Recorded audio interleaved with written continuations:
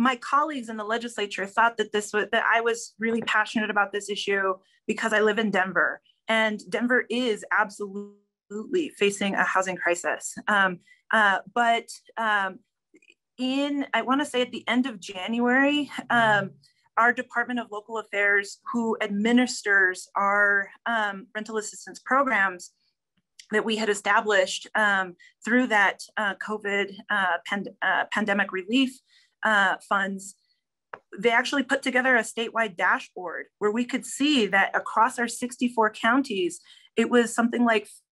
59 counties at the end of January had requests who were pending and needing relief. And so all of a sudden, it became